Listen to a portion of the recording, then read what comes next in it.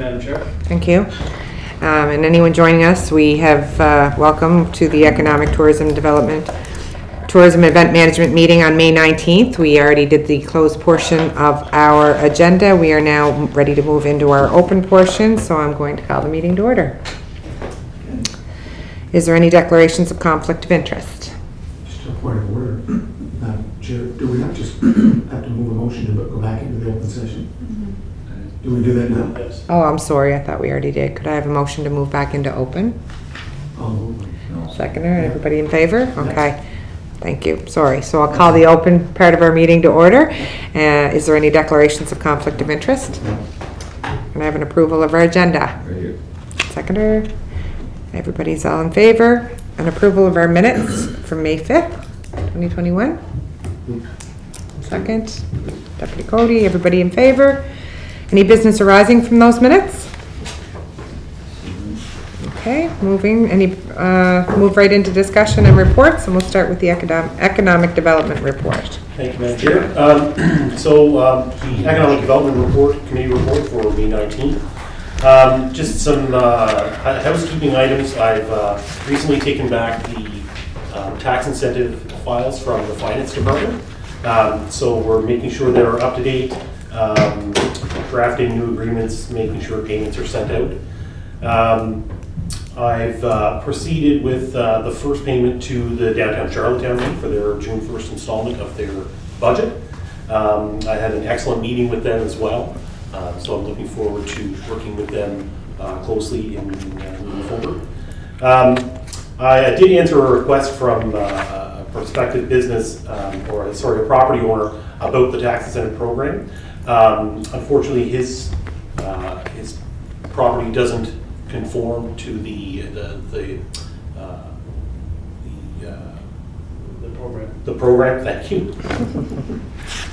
So I passed him along to Planning and Development to see if he qualifies under the Heritage Grant Program. So I'll double check with them just to see that he's gotten in contact. I'm also working with a company out of Mumbai, India, who's looking for some space to open a satellite office here in Prince Edward Island. So I'll be working closely with them to find some possible areas in the downtown for them to relocate to. Working with Doug on an ad for Future Economy. They're doing a biotech spotlight. I know that the mayor and a couple of other stakeholders have been interviewed already. So in advance of that interview going live online, we're going to be putting some ads for Charlottetown specifically on there. Working with Invest in Canada, they're doing a spotlight on PEI for the Trades Commission's service, and what they had originally planned it for July, but due to some scheduling issues, they're going to bump it up to June. So we're meeting with Invest PEI, the Bio Alliance, ourselves, and the City of Summerside to determine how the programming is going to look, and get some preliminary ideas about who's going to say what, etc. Each individual organization will have about a 5 to 10 minute presentation time, where we'll go over our value proposition and some interesting things that are happening with bio in the area. And we're going to be doing 3 different presentations to cover different time zones for those trade commissions. So I'll give you a little bit more information on that once we meet and let you know how it's going to move forward. Working on a list of some strategic initiatives to populate a strategic plan, economic development plan, economic recovery plan. I'm not sure on the verbiage. I guess it would depend on kind of what's included in that once it's determined. But I'll be bringing that list to the committee at the next meeting, and so I'll be asking for comments as well as establishing a priority list of these things. And again, some of the things that I bring forward may not work right away, so we'll put those on the back burner, but we want to try to focus on the so-called low-hanging fruit things that are quickly and easily done with the resources that we have available now, and also to take advantage and to build out existing inventory, whether it be land or capital or individual labor, before we try, reinventing something or starting something new. And then, just going to get an opportunity to kind of go about the city and introduce myself to the individual businesses and kind of get an idea of what they're looking for from the Economic Development Department, and how I can assist them in either reaching their goals individually or assisting businesses in general. So that's, Thank you. Good report. if there's any questions. Questions for Stephen? You good? That's great, Steve. Keep up. Thank you. Good job. Move on to the tourism and culture report. No? Thank you, Madam Chair. Things continue to move at a fast pace in the tourism department. Next week is Tourism Week nationally, so TIAC will be recognizing on a national level the resilience of our industry through this unprecedented time. They will actually be calling on Canadians to take the 2021 Tourism Pledge to travel in Canada. So when restrictions are lifted, they're asking people next week to take the pledge online that they will put their travel dollars into traveling within the country before they put their travel dollars into traveling internationally. And they'll also be spending the week highlighting different regions of the country. So Atlantic Canada will be highlighted collectively on Monday next week. The City Hall Tower will be lit in green this weekend in recognition of Tourism Week and the lead into Atlantic Canada being highlighted. And I've also been working with our communication staff to make them aware and to have them monitor social media and do some shout outs for our tourism industry and sharing relevant information coming out of the national organization. So you can keep an eye out for that as well. I won't touch too much on cruise because Mike covered a lot of it, but just something interesting coming out of the CDC, the way that they are allowing those cruise ships to begin operating again around midsummer in the US is that they require 98% of crew to be vaccinated and at least 95% of passengers. So that is the target that they're working towards, which may or may not come into play as things begin to open up again in Canadian waters.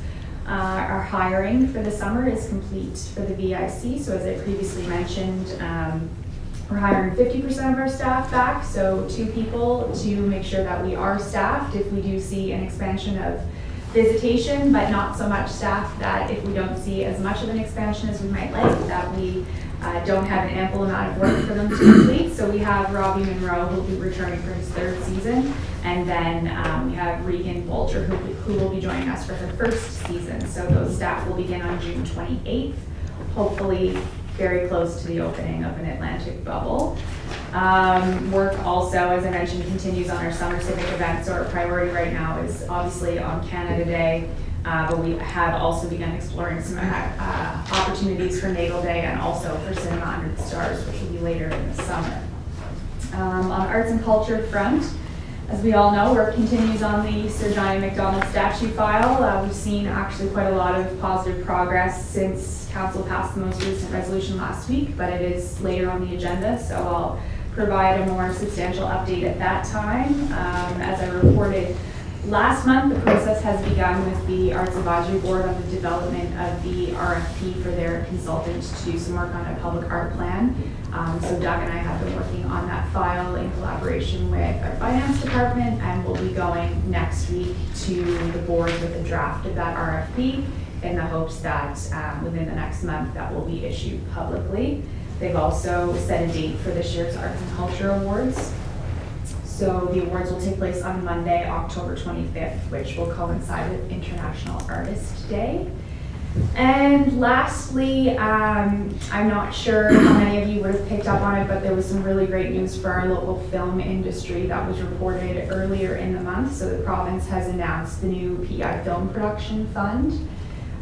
So this is going to replace a previous fund that existed, and it's coming out of recommendations from a task force that was set up in 2019 for how the province could be supporting the growth of that industry.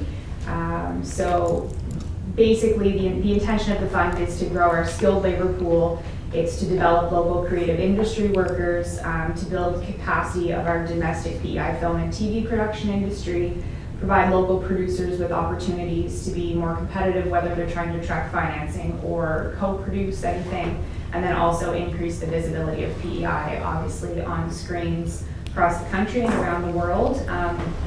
Stephen, obviously, there's undoubtedly going to be economic development spillover here. There's going to be a lot of creation of good paying jobs, and Innovation PEI has actually committed to a dedicated industry growth specialist. So they'll be focusing on creating a plan for marketing PEI as a film production destination, and then also increasing visibility within the industry and attracting productions to PEI. So currently, that fund is going to run through the end of the 23-24 fiscal, and then it will be reevaluated, but it basically operates by offering a rebate on eligible expenditures to things that are filmed in PEI, and then there's a few percentage point increases that they can get by using a local producer and by also co-producing things that are series. So really good news. Your Worship, I had an update. It actually came out of the April 21st minutes when you inquired about the storyboards that are outside. So we've done a lot of investigating. It appears that those storyboards have been in place since 1999. And when the Ekistics project was done for the additional storyboarding, it was done in 2009. They were not combined because the storyboards were still in good shape and relatively new, though some of the information has been transferred.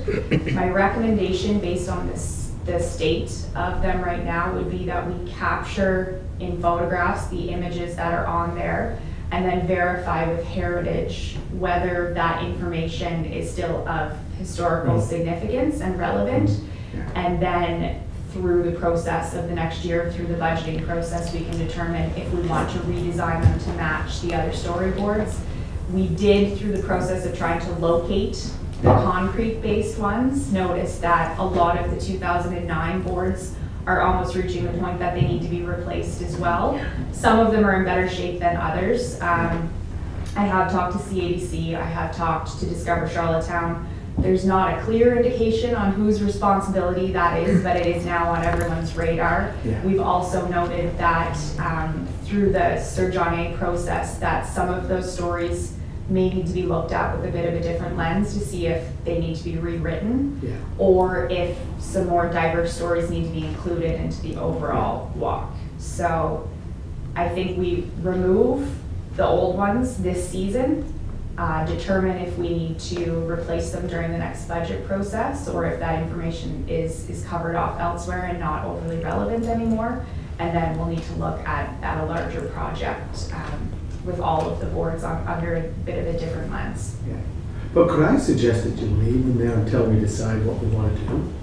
They're not legible right now. There's some They're like, I took photos of them and I still can't read them. So what would we put on them? Just leave them blank or take down the concrete? I think we would get Public Works to just remove the concrete. They're not even visually pleasing to look at. Right. So I think we're better off to try to capture as much as we can, work with Heritage to determine do they need to be there? Does the information need to be provided? Right. And then just remove the structures altogether. Right. They may not even be in the best locations, so that can be reviewed as well if we do want to replace the information. So we're going to update the 2009 storyboards, correct?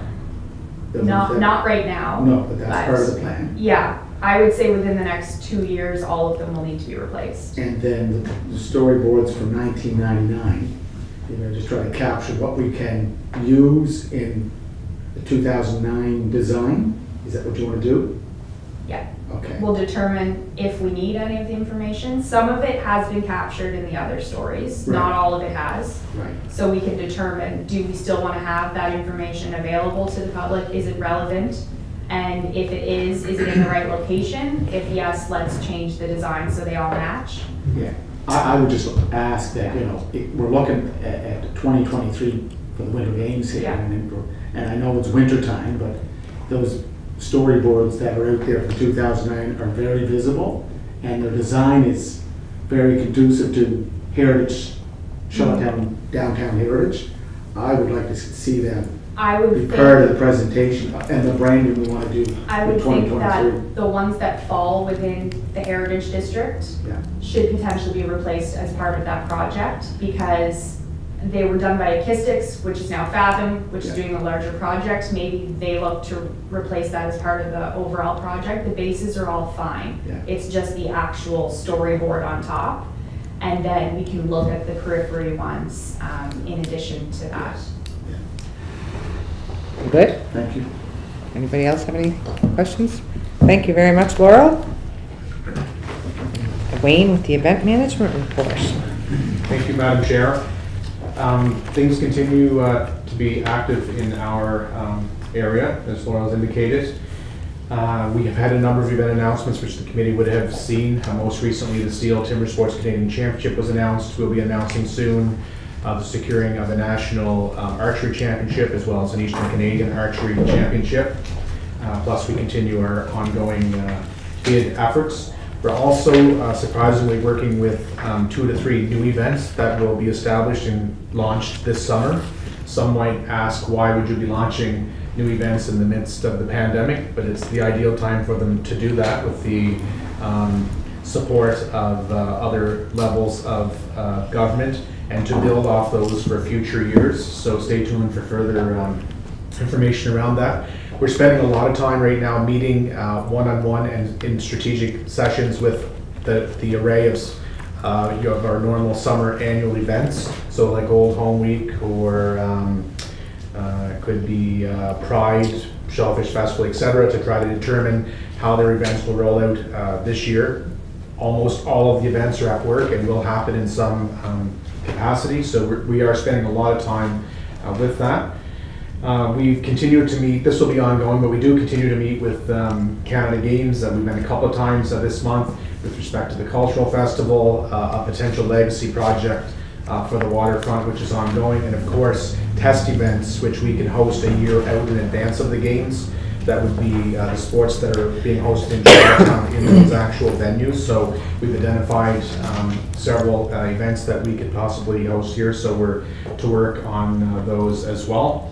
Myself and His Worship recently attended, as well as virtually, Stephen and Laurel attended virtually the YYG Charlottetown Airport AGM, which was a good event, good little crowd out for that.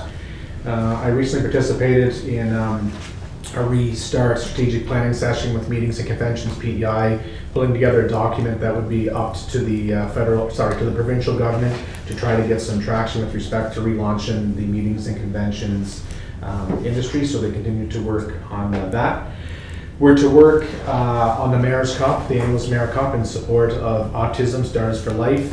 The event will happen in September, but it takes several months of planning, so we've had a couple of meetings today with respect to that.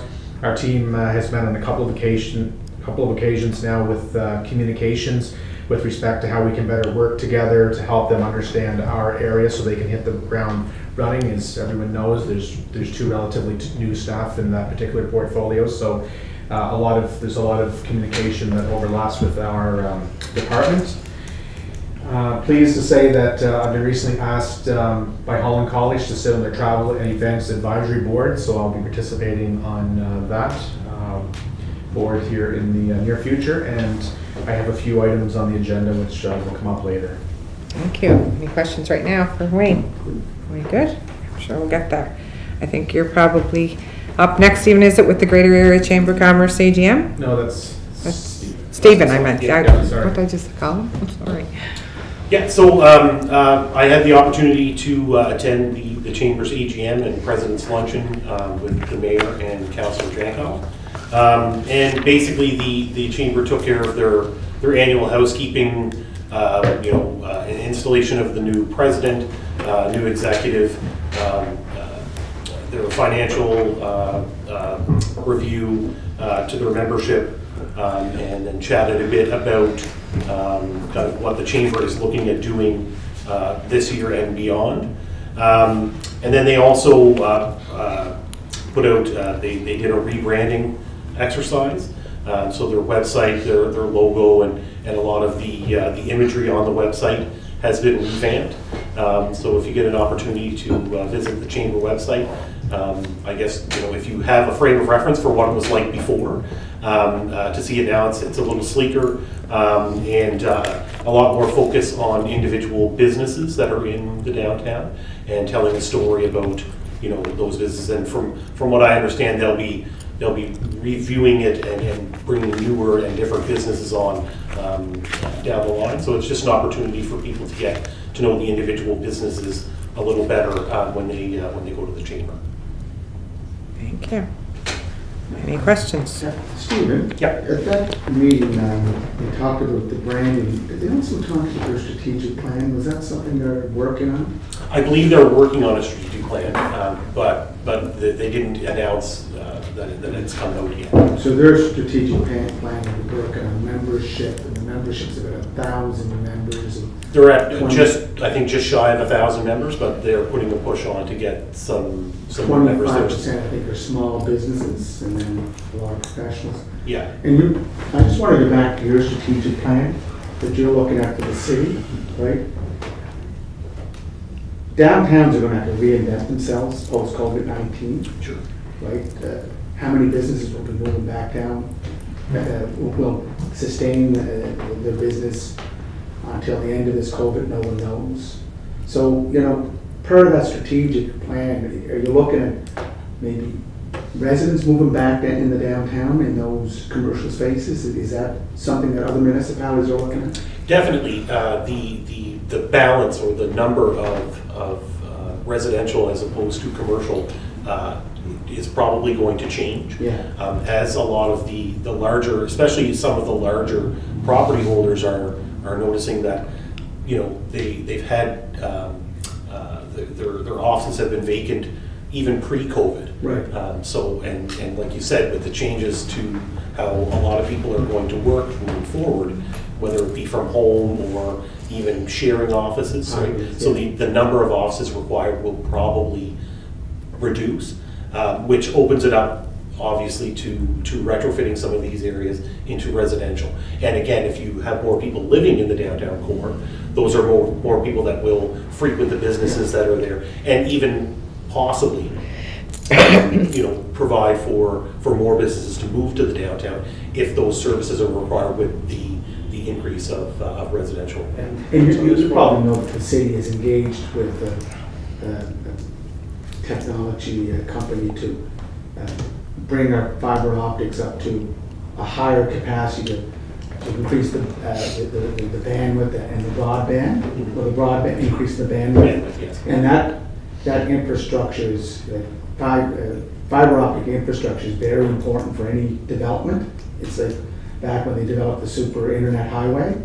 Well, maybe we should be all trying to work together, what Mr. McEwen's doing in water and sewer, and try to bring this fiber optic network in the downtown core so that anyone that moves down here or new businesses that move down here, they can tap into it. Yes, and that's one of the things that businesses or residents are looking for Right. prior to making a decision to move somewhere. Right. Is what is the capacity or what are the services that are available? Right. And obviously, the more up-to-date the services are in the city, the better that would be to bring people or businesses here specifically. If you want to But add it something. definitely will be part.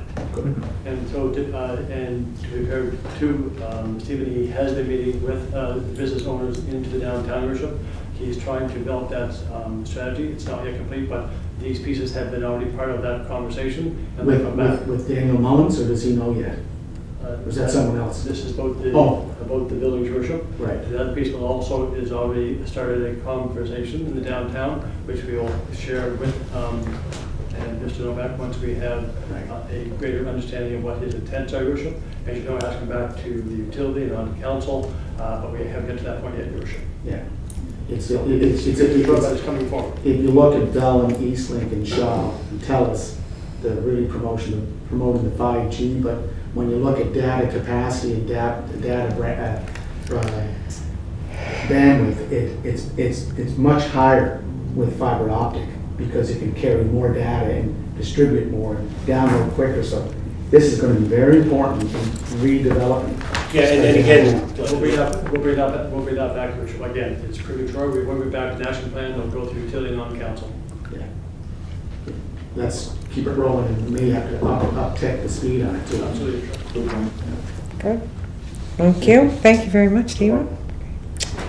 Public Art Riverworks, the Living Shoreline Project, Laurel. Okay, so this is part of a larger project that is being led through environment and sustainability. It's based around shoreline restoration because of coastal erosion. So Riverworks itself is a public art component of this awareness project. And Charlottetown is one of the coastal restoration sites that's been identified as part of the larger partnership. So the reason that it's here is because it's public art, obviously, but the reason that it's information sharing is because the artwork that was selected through the adjudication process is temporary in nature, so it doesn't fall under our public art policy. So essentially what Riverworks will be doing is using natural artwork to kind of demonstrate coastal erosion and the impacts of that and bring awareness to it. The site in Charlottetown is tentatively identified as being on provincially owned land within the Hillsborough River Park and Trail System, so it's in really close proximity to the hospital. So there will be, there has been an open call for artists which has been completed. The adjudication process is also completed, and actually Doug Dumais was selected as the successful artist for that.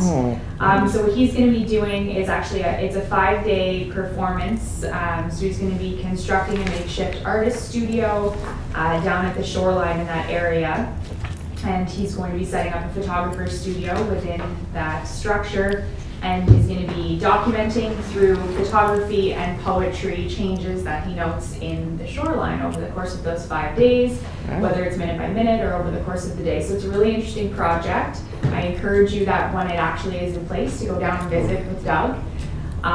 So like I mentioned, because it is less than 30 days, it doesn't fall under the public art policy. Arts Advisory Board is aware of the overall project.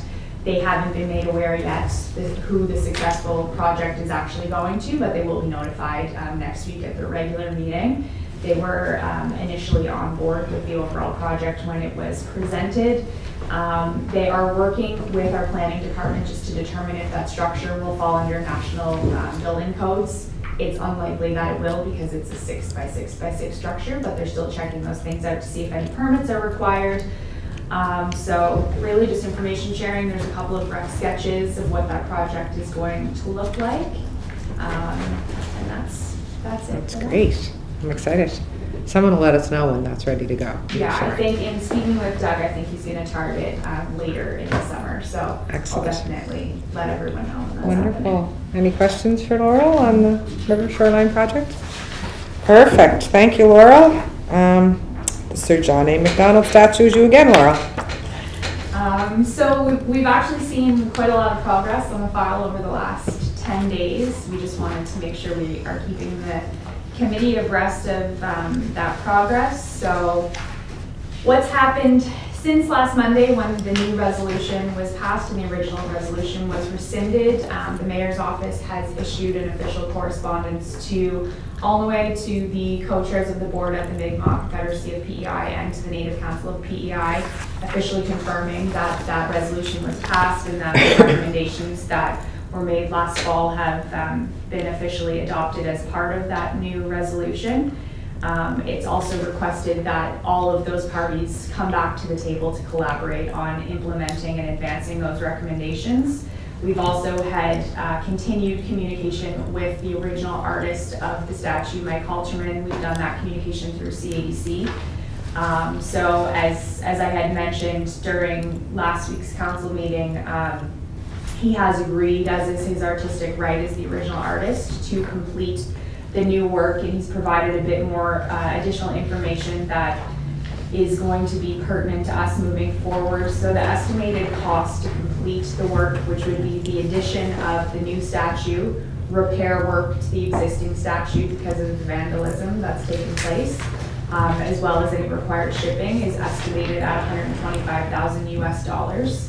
Obviously, until we have a really good idea of what that new artwork is going to look like, and until he evaluates the extent of the damage to the current statue, that is just an estimate, but he feels that it's in line. What the cost doesn't include is any plaquing that we need to install, which would be done regionally, and CADC has estimated that would be about 3,000 Canadian on the high end. It also wouldn't include the consultation fee for the Mi'kmaq artist that we have committed to having in a consultative role.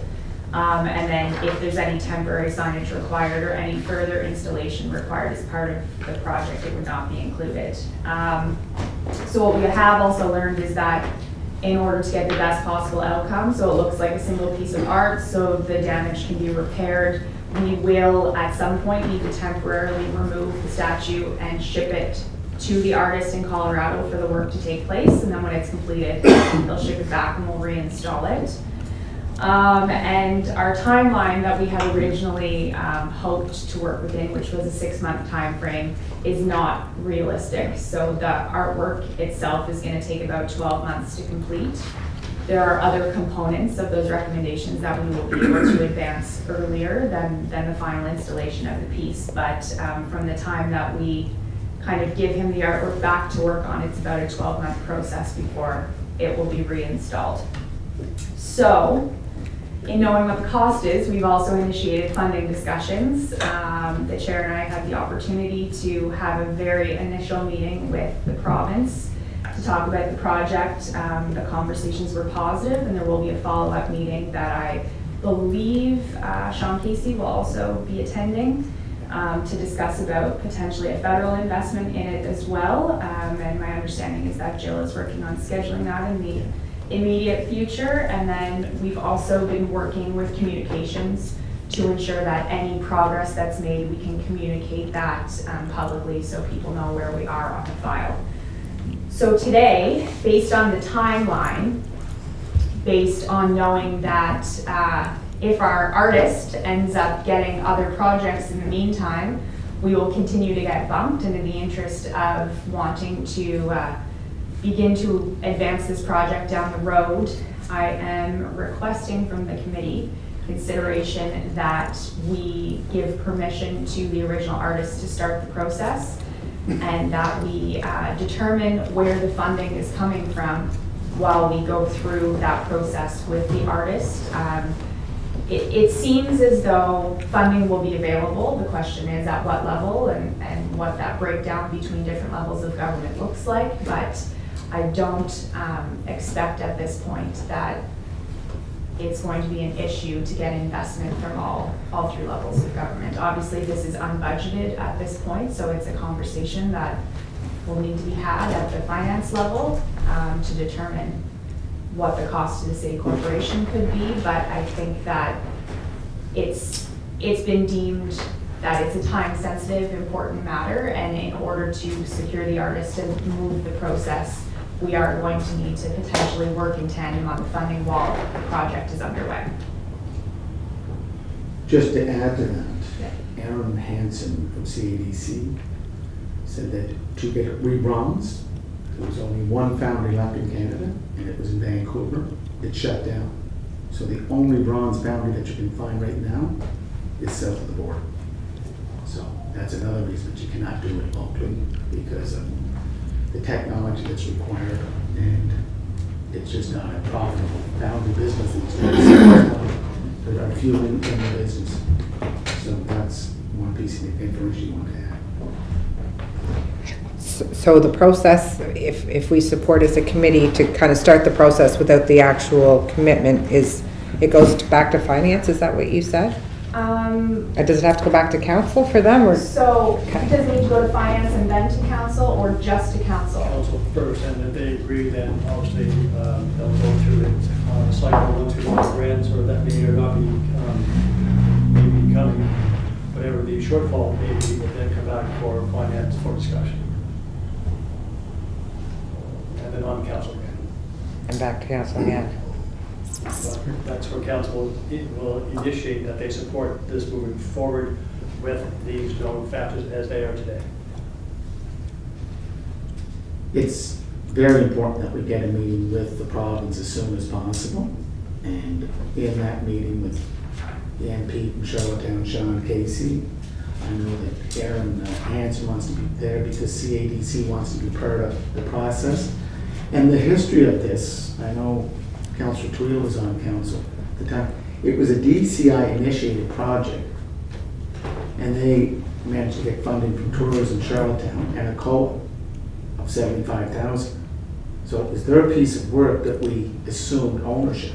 And I don't think there's any official documentation that says we took over the ownership. It was just assumed that we owned it, and now we have the ownership of it.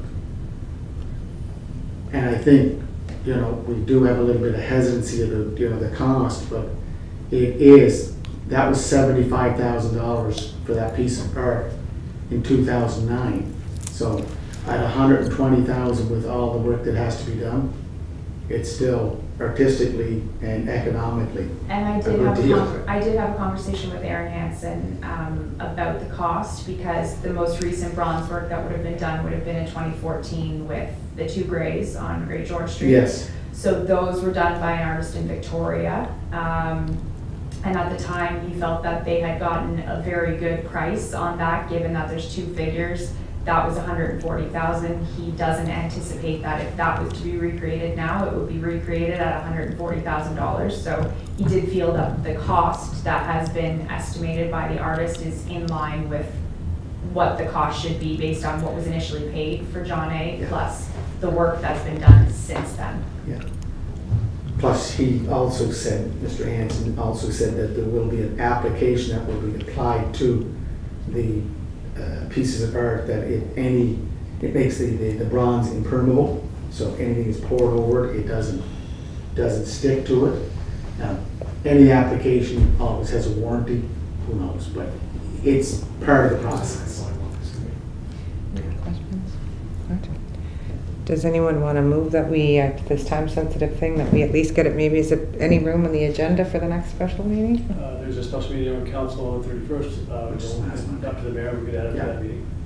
Just, you're right, if Laurel's concerned with time sensitivity, and I know we're going to want John A. back in Queens, they're going to want John A. back in Queen Street. So. Well, we had a presentation by another organization the other night, so there's opportunities there also. Like the sky's the limit here on what we can do with this piece of art. There's already 2 presentations on there and 2 yours right now. And they'll take more than half hour, 45 minutes each. And then there's other things on the agenda that go on to on there for discussion, I'm sure. I need someone to move it Need anyway. a motion forward. Motion. I'll move. And it's to move, the motion will be to move it to. This issue, this file, this initiative forward to council for discussion, I'm sure. Basically, that we have permission to start the artwork while in discussion with the financial commitment from the other levels of government, is what the discussion will be. Yeah. So that's the resolution. We've already committed to the 5 recommendations. Now it's starting the next stage, so I just need someone to second the mayor's motion to have this discussion at council. You'll second it? Could I have a vote? Everybody in favor to move this to council for the special meeting? 4, nothing. Thank you. Thank you. So Laurel. Laurel, you might be able, would you be able to come to that meeting? I can. If that would be okay, just to kind of, and even to add perhaps what the mayor mentioned about the bronzing piece not happening. Yeah, I'll have a Add that. conversation with CADC. I would phone Aaron Hansen if you got more information. Wonderful. Thank you, and thank you for that report, Laurel, and for the great work on moving straight ahead. All right, Wayne, Quebec Garden. Thank you, Madam Chair. The committee will recall that His Worship brought up the Quebec Garden at last meeting with respect to ensuring that the standards of the garden and its very presence is in line, similar to what's happening in Quebec, as much as we can do. So I've worked closely with both Jessica Corcoran, Earl, as well as Paul Lee, with respect to doing an evaluation of that site. And so there's a number of things that have come out of that. There is a couple of sketches that Jessica pulled together that are attached to your document. But essentially, it's being recommended that we would remove the old storyboard to the right of the garden, which we talked about earlier. That's a part of the inventory of storyboards. We'd add 2 benches on each side, which are already in inventory in beautification. We'd edge both sides of the garden with iris plantings, which you can see here, which is the tribute to the fleur-de-lis and the Quebec flag. We would also add 2 banners onto the pole located at the garden. You can see those in the sketch as well, which would highlight the garden further and bring more attention to the garden itself. And then, of course, annual maintenance will soon commence and be carried out, which will clean the garden up from winter wears itself.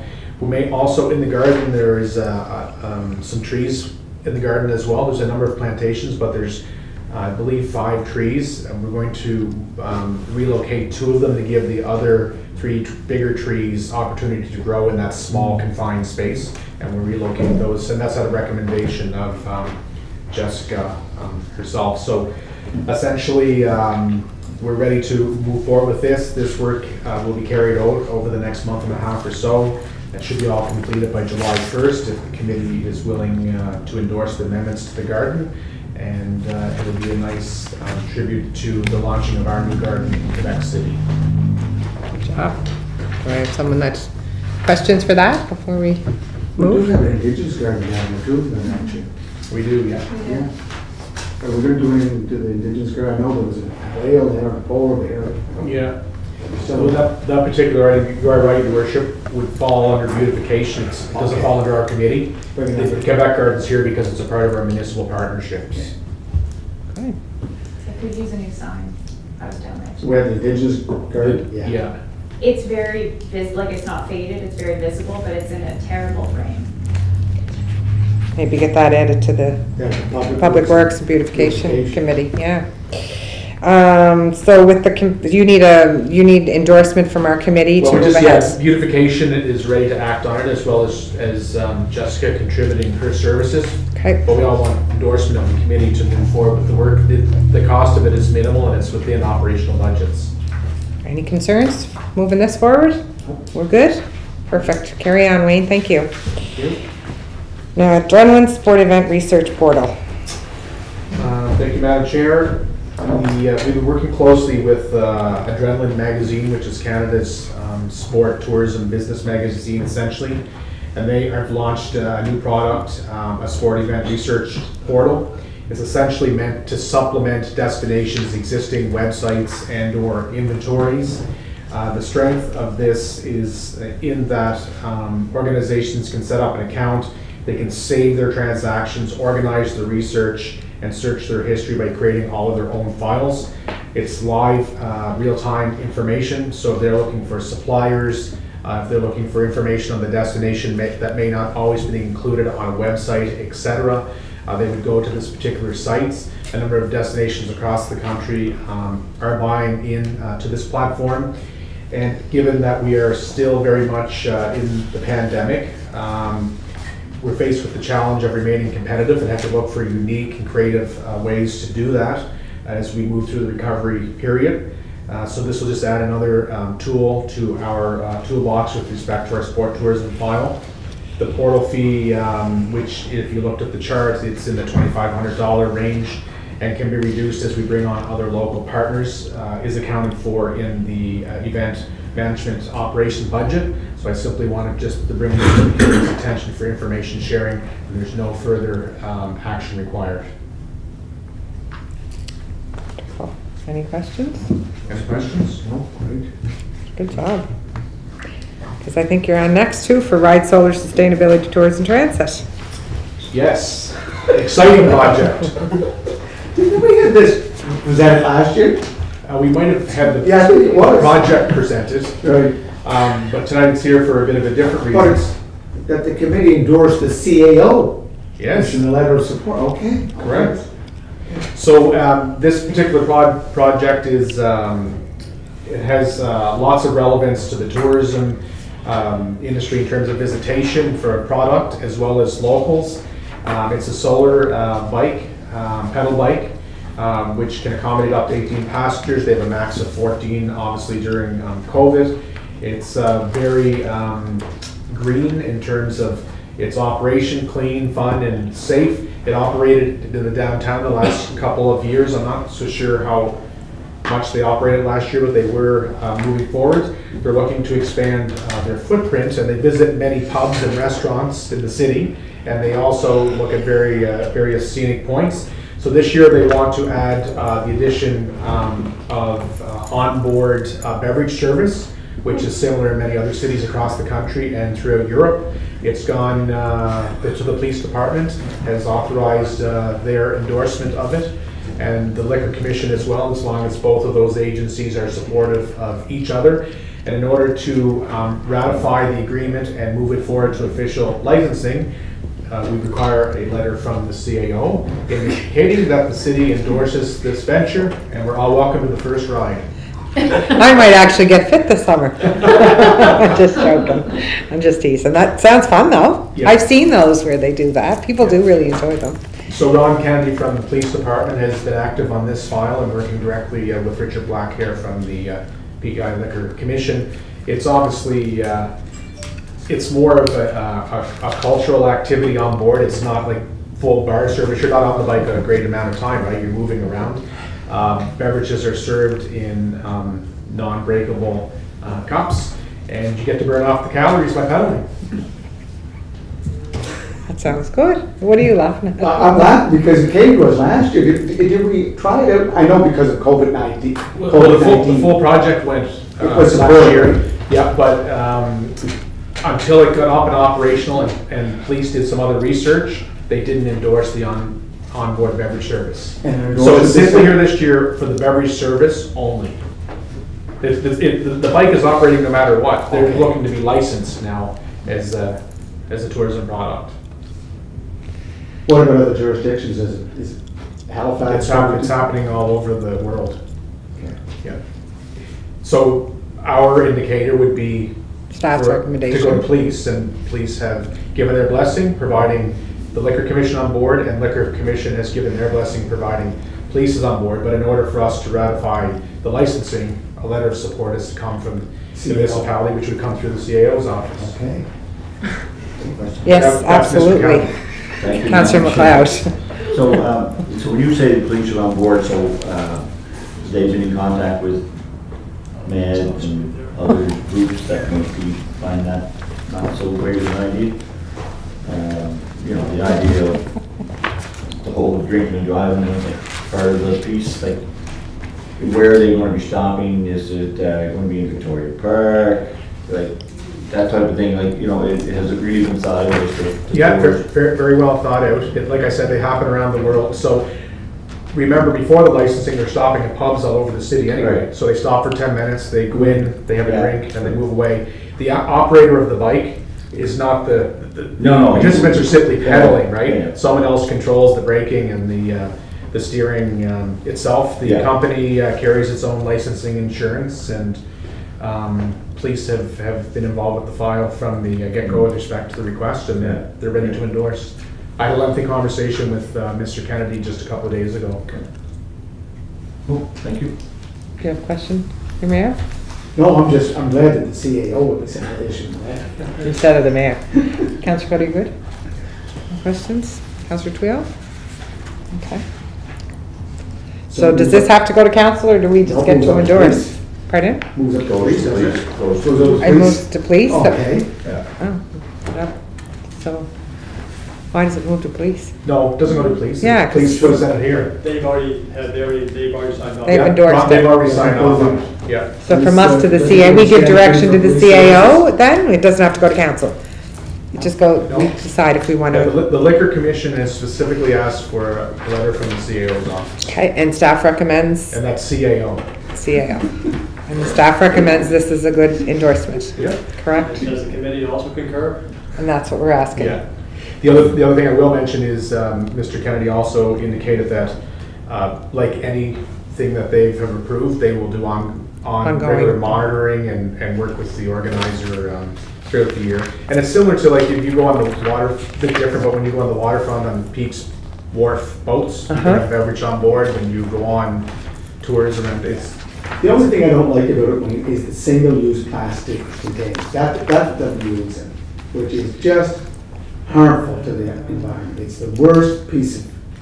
I thought this was a green initiative. I know, but they have to use plastic and they can't reuse them. So it's the single-use plastic cup.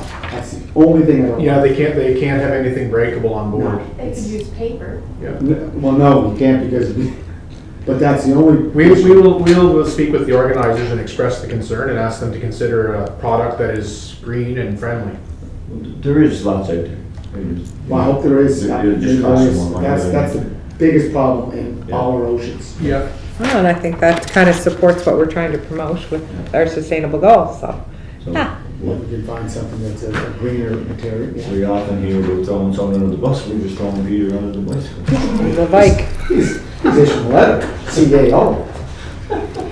So is everybody good with that? Yeah. And maybe have that conversation, wait to see if We will. they could be more supportive of the environmental initiative through the city. We will. Thank And you. it's needed because this is still COVID-19. Businesses will be looking for opportunities to, Yeah. for having And something. the request for council of the first ride, is that on the same conversation? Yeah, I'll go. Yep, and so could I have a motion to endorse the letter coming from our CAO's office to endorse the project? Yeah, are you putting that forward? Seconder? Yeah. No, you can't do both, I need a I said second. moved. I know, I'm looking for the person to second.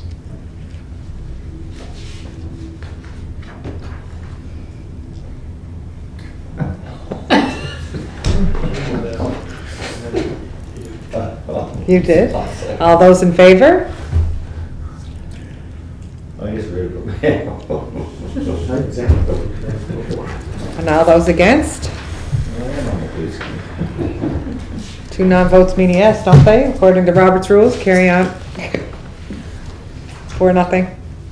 Just as another FYI, this same operator will be soon launching a solar-powered tour boat in the Charlottetown Waterfront as well. Oh. We're only asking for one endorsement at a time. Wonderful. And the final item on our agenda tonight is the QMJHL President's Cup Charlottetown branding. And that's you, Wayne. Madam Chair, again, it's just information sharing, no action requires. The Charlottetown Islanders are currently participating in the Quebec Major Junior Hockey League President's Cup playoff bubble in Quebec City at Centre Videotron. Big win last night. Playing tonight? Playing tonight again, yeah. And then game 3 would be on Friday night. There's a number of television networks involved with the broadcast, and with the city being a part of the Islanders funding partners, we had the opportunity to get rink boards visible to the television broadcast to promote the destination. So we worked with Discover Charlottetown as well. So we have one city board to see with our Charlotte Great Things Happen Here logo. And then Discover Charlottetown's rink board is also on the backside, promoting Charlottetown as a tourism destination. And they were visible during last night's broadcast. And good use of investment to reach mass audience, especially in the Atlantic region. The Eastlink broadcast, I believe, is reaching somewhere in the range of 70 to 80,000 people. And then, of course, in Quebec, as you know, that league is very popular within the province of Quebec, so there's good viewership. That's excellent. Good game. Go Wilds. It was a great game last night. Did you watch it? I did. And I'll be watching tonight, 8:30. Challenge to Quebec. No, but you know what, Robbie was suggesting we should light our tower with the colors of the team.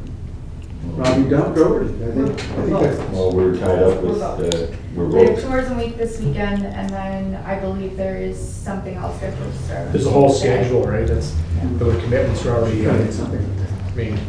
That's great, that's semifinals. Yep, and they're playing Yeah, well. it's excellent. And the other little thing I would mention is a sidebar which happened after we secured the rink boards. Eastlink also made available a commercial spot, so the tourism commercials that Discover Charlottetown has are on the broadcast as well, so you'll see those airing too. Excellent. Any follow-up, any last questions? Councillor Twill? Wait, was the city of Charlottetown offered the opportunity to host this tournament? No. The city of Charlottetown explored the opportunity with the Charlottetown Islanders. We were, Councillor Twill, in the position to host the Atlantic Championship, but because of the bubble being closed, both CPHO offices were not in support of that happening, so the quarterfinals had to happen at a neutral site, so the Atlantic Championship was decided in Shawinigan, Quebec, and then the President's Cup was always to be held in Quebec City, and I believe it ties back to funding of the provincial Quebec government to the league and Quebec teams specifically. So to answer your question, we explored the opportunity. We did not have an official opportunity to submit a bid to host. Was the chief medical officer involved in that equation? Was who? Chief medical officer? Yep. The chief medical officers in both New Brunswick and Prince Edward Island agreed that it was not in the best interest of the Atlantic Championship to happen here, so the QJMHL moved the event to a neutral site out of the region. Just follow up, Chair. So the chief of medical officer, the province of Prince Edward Island said no. Correct. Thank you, man, I appreciate that. Any other question? Because she said no, we could not make a submission to the league. Well, I would say that CPHO, she was a part of the discussions with New Brunswick. They talked about that. The Islanders were in communication as well as the Bathurst Titan, and they did not get approval from the provincial jurisdictions. And it's up. Did you say games will be held in the Videotron in Quebec City? They are now. They started The rest of them. Yeah. Which is a beautiful facility. Yeah. So this first series is a best of 5 semifinals, Charlottetown and Victoriaville, and then if the winner of this series will move on to play in the championship for the President's Cup. Yeah, I was removing. And it's Valdor and Valdor and the team that beat us before from Montreal. Armada. Is it Armada? No, who was it? I don't know. My mind's gone blank. And how many bands are they allowing in the Videotron? None. Chicoutimi and Valdor. Chicoutimi, right, Chicoutimi. No fans. No fans, no, it's, Florida game last night. And the referees wear a mask. well, next week at most American destinations of the NHL, it's full house. Oh, jeez. For the week after, I should say. Motion Early to June. adjourn. Early Read June. one. Seconder? All those in favor? Good job. Thank you. America